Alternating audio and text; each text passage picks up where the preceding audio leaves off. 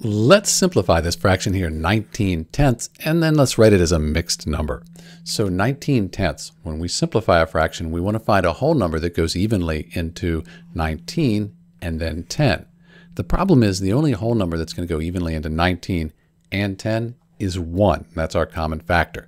And if you divide 19 by 1 and 10 by 1, you get 19 tenths again. That means that this is already simplified. We can't reduce this any further. But the numerator 19 is larger than the denominator 10. That means it's an improper fraction, and we can write it as a mixed number as well. So 10 goes into 19, well, just one time, because 1 times 10, that's 10. We'd have 9 left over, and then we bring the 10 across here, and that's it. 19 ninths equals 1 and 9 tenths. You can check that too, because 1 times 10, that's 10. 10 plus 9, that's 19. We keep the denominator the same. That's it. This is Dr. B.